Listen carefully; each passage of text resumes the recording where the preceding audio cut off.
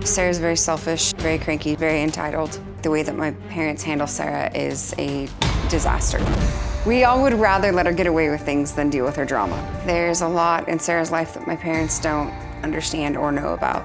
Sarah's not supposed to be going out to the bars, but she does at least once a week. My sister Sarah does tell me about the guys she goes on dates with.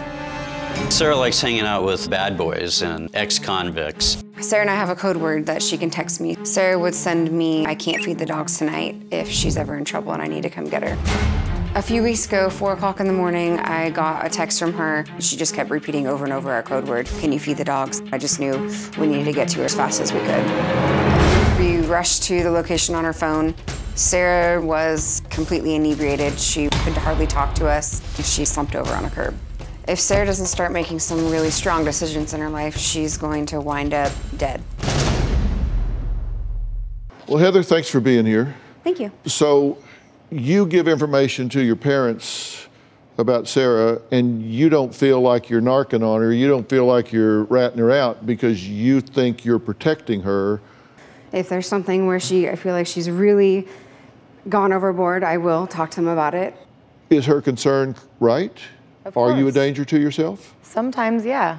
No one's perfect. Yeah, no. Everybody doesn't have children and drop them off.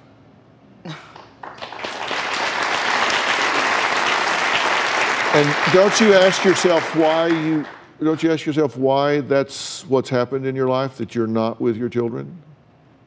Because I'm a horrible person, okay? Is that what you all want to hear? No, I want to hear what you think. Why do you think you're in that situation? Because I haven't learned to grow up yet. You get told that you're a certain person every day and you believe it. Uh-huh.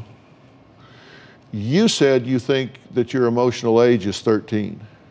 No, I didn't.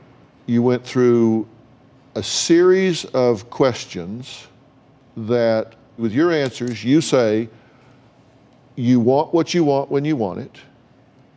You don't think you should be held to a standard of an adult. You don't think that consequences should apply to you. These are all of the things that say, I'm 13 in emotional age. I guess I'm 13 then. I'm not saying you're 13. I'm saying your problem-solving skills have been arrested. Do you think that is because of drugs? Do you think it's because of alcohol? It's probably a combination of all of it. Because when you start doing drugs and alcohol, your emotional development arrests at that point. You continue chronologically to grow. You even continue intellectually to grow. But emotionally, it arrests at that point because of the effects on your neurotransmitters, your pleasure centers. The maturation process stops. It's not voluntary on your part, it just happens in the brain. And nobody's talked to you about that before. No.